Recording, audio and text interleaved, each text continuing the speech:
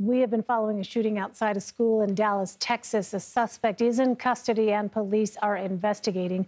Let's bring in CBS News correspondent Tom Hanson, who is at the school. Tom, what more are we learning?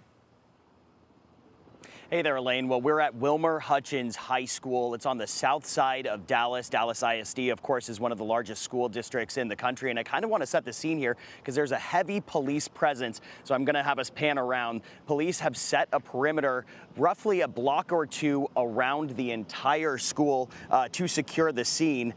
They are telling us that a call came in around 10:30 this morning reporting of an active shooter and that one person has been taken into custody. We do not know the relation of this person to the actual act of the shooting.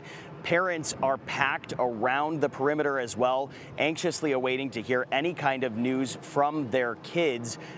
One parent that our local station, KTVT, spoke to said that they got a call from their child, a 10th grader, saying that there was an active shooter. So it's a very tense scene. Now, we should say, I want to reference a tweet that the high school has mentioned at this moment. They tweeted out, all students and team members are safe at Wilmer-Hutchins High School as we have initiated our safety protocol. Police are on site to ensure our school remains secure. At this time, we ask for everyone to refrain from coming to the campus as we limit access inside. So there is currently, we are told, no active threat at this time. Of course, this is a dynamic situation that is developing in this very moment. I want to point out, putting this to the backdrop of some statistics, though, some data-driven reporting here, just a really somber statement on the environment of our nation's school systems. A Pew Research report yesterday said that a quarter of K through 12 teachers experienced a gun-related lockdown last year.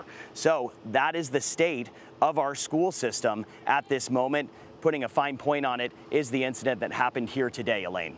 All right, Tom Hanson for us. Tom, thank you.